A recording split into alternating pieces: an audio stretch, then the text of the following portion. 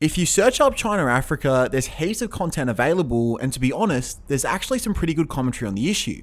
So why add to the plethora, you might ask?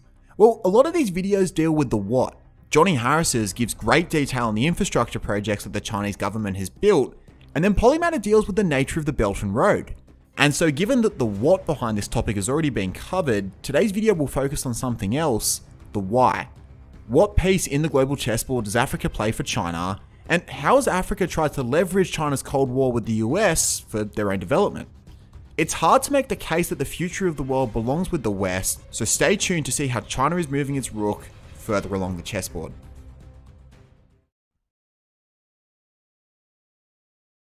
So historically, Mao Zedong always saw Africa as the most fertile soil in terms of foreign intervention. It existed as something of an intermediate zone between the Soviet Union and America, and unlike Latin America and the Middle East, it never quite neatly fell under America's sphere of influence. And so Mao supported the Simba rebels in the Congolese crisis in the 1960s, and then briefly supported the Angolan Communists in the 1970s. It's also important to remember that when Chiang Kai-shek's Republic of China was kicked out of the UN and replaced by Mao's PRC in 1971, it was actually African votes that got the PRC over the line. Fast forward 40 years to the 2010s, and Africa largely slipped off Trump's radar as Trump focused much of his foreign policy attention to China itself. This has left a vacuum that China has eagerly sought to fill, and not without good reason. Africa has long been China's main supporter on the world stage, they're seen as a long-term supplier of natural resources and energy, plus they have 1 billion potential consumers of Chinese goods. But still, there's even more at stake. The West has long sought to turn Africa into liberal democracies, and democratic reforms have often been part of loan deals. If China had success in becoming the dominant sphere of influence, Africa would be a major puzzle piece in delegitimizing global liberal capitalism as the norm. Yet even still, Africa serves even more purposes. Unlike the USA, Xi Jinping's People's Liberation Army has had little battlefield experience, with most experience coming through border skirmishes.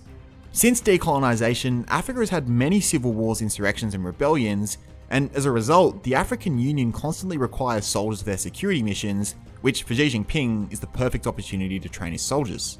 Finally, Africa's population is booming, and with China's population potentially halving by the end of the century, having such a big population under its sphere of influence will be vital for both economic prosperity, and in having a coalition of allies against a potential lineup that could include America, India, Japan, South Korea, Australia, the UK, and perhaps the broader EU.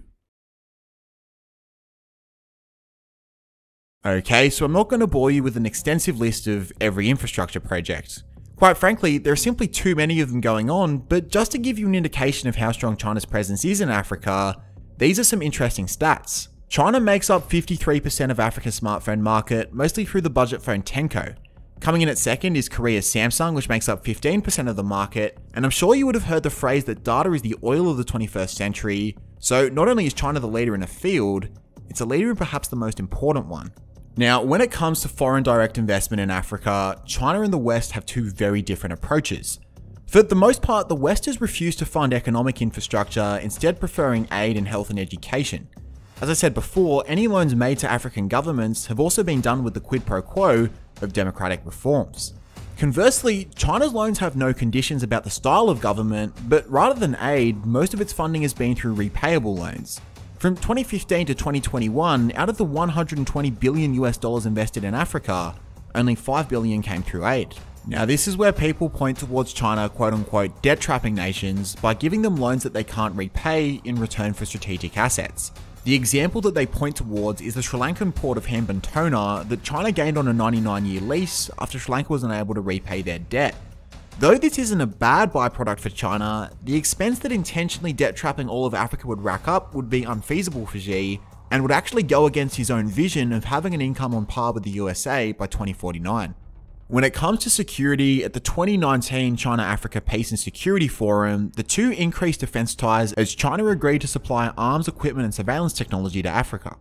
In his book The Avoidable War, which as always I highly recommend, Kevin Rudd makes the good point that China has an increasing diaspora across Africa, which the PLA needs to give protection to. Lastly, China has also effectively used vaccine diplomacy in Africa.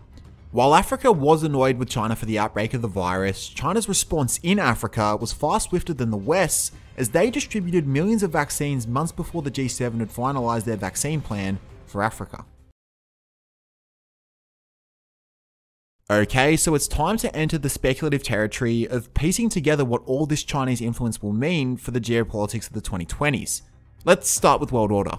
United together, Africa has a voting bloc of 50 nations. Sudan, Mali, Guinea, and Burkina Faso are all suspended from the African Union, and so they could go rogue.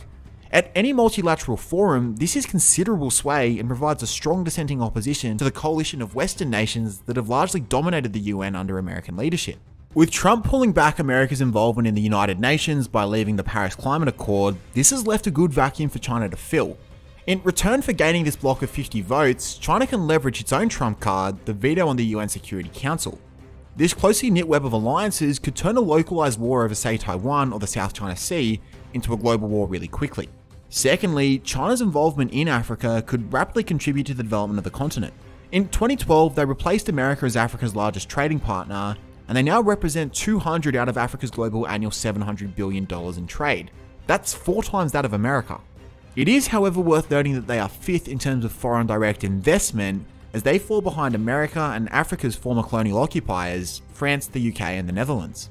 What this means though is that for the first time in its history, Africa has leverage and can play the two off against each other for the best investment. So far, China's direct investment has been concentrated into 5 nations in Central and Southern Africa: Nigeria, Ethiopia, Uganda, Zimbabwe, and Angola. But other nations like Kenya are now looking at this and abandoning their traditionally close ties with America.